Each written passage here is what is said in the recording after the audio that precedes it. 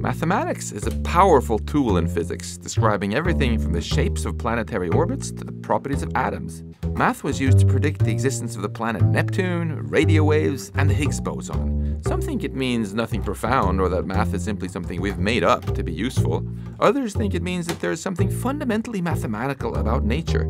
And the most extreme possibility is that our universe is completely mathematical, in the sense that it has no properties except mathematical properties. But at first glance, our universe doesn't seem very mathematical at all.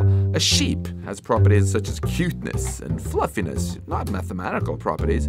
Yet we know that this sheep and everything else in our universe is ultimately made of elementary particles, such as electrons and quarks. And what properties does an electron have? Smell? Color? Texture? No, only properties like -1, 1/2, and 1.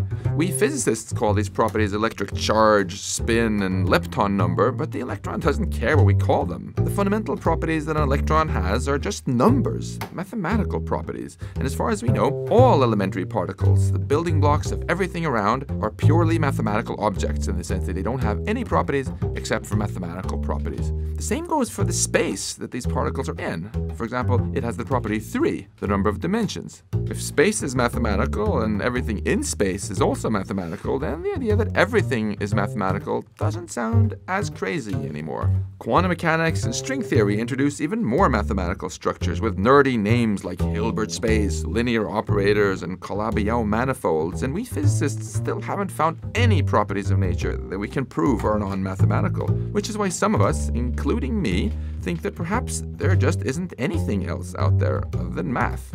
And that thought makes me one positively awestruck mathematical object. This video is brought to you in part by Audible.com, the leading provider of audiobooks across all types of literature, including fiction, nonfiction, and periodicals. If you go to audible.com/minutephysics, you can try Audible out by downloading a free audiobook of your choice, like Our Mathematical Universe by Max Tegmark, who narrated this video. His book has a great overview of cosmology and also goes into a lot more detail about Max's ideas about the role of mathematics in nature.